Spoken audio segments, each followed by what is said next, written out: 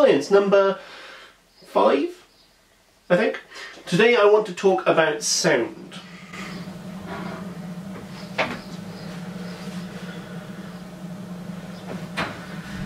Just got to turn off my boiler. That was actually fairly good timing. No, but I want to talk about sound today. Specifically, I want to talk about why it is that sound changes if you speed it up or slow it down. In my last video, I was playing around with some editing, and I slowed down a clip. Dennis, let's go ahead and roll that clip. No! No! If you slow down a recorded sound, it gets lower, it changes in pitch.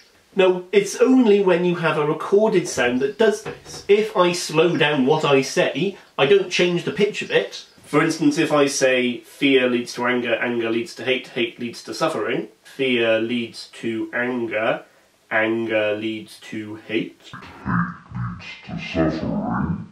If I just say it slower, it doesn't change the pitch, but if I have a recording of it and I slow down the recording, that does. Likewise, if I speed something up, it gets higher. Again, last week I was playing around with that. Let's roll that clip, Dennis.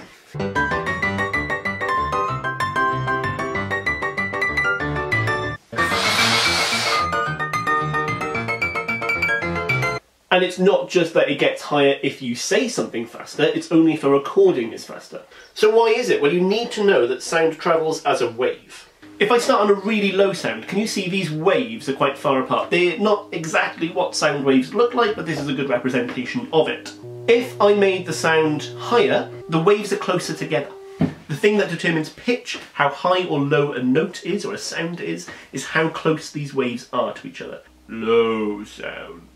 However, if they are closer together, higher sound.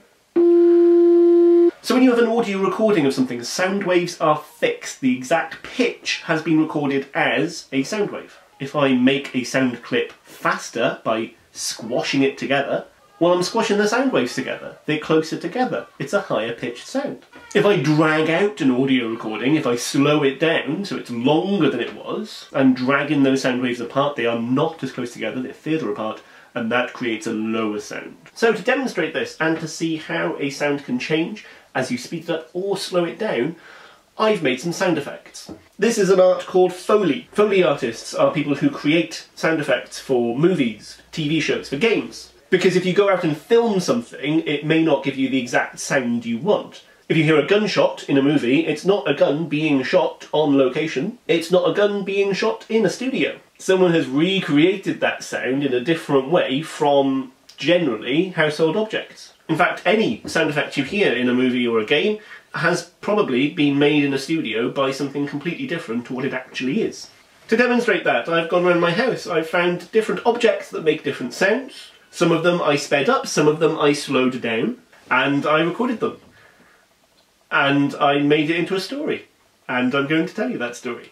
And your challenge while I tell this story is to work out what the sound effects are. There are 11? 10? 11? It's all household objects from my house or from my garden. So, story time. So our story begins... it's not quite the right place for a story. Lovely. So today's story is entitled Violet. There's the character in that book. Violet, the ninja detective.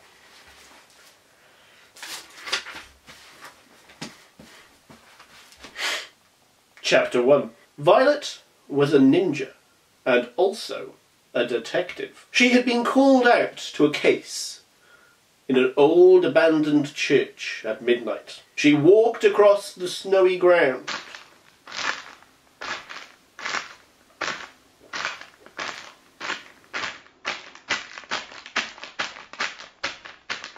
She opened the old oak door of the church and went in.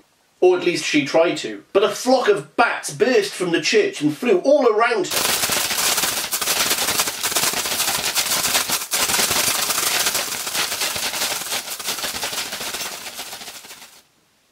Until they flew off into the night. She went into the church. Her heart was beating faster and faster.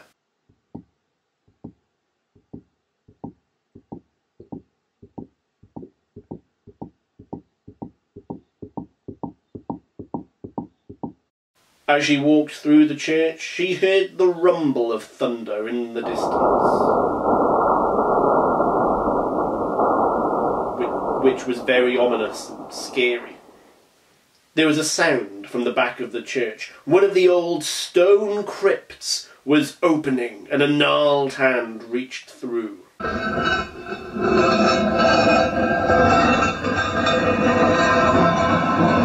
It was a demon.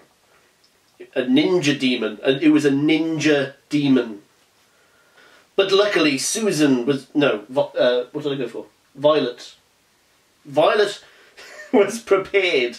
Luckily, Violet was prepared for the ninja demon, and she attacked him, and they had an epic kung fu battle with punches and kicks flying through the air.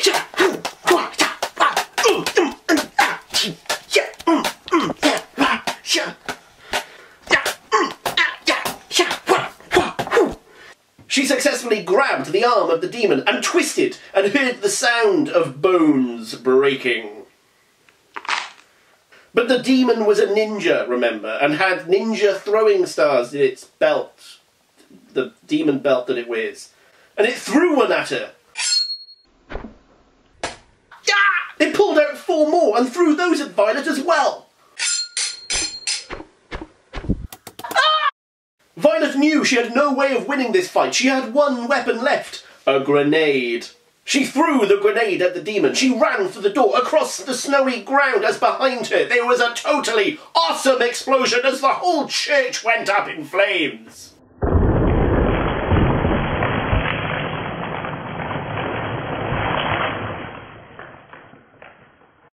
Knowing that the demon could not terrorize the town anymore, Violet stood and watched as the fire spread across the entire building and the flames grew into the night.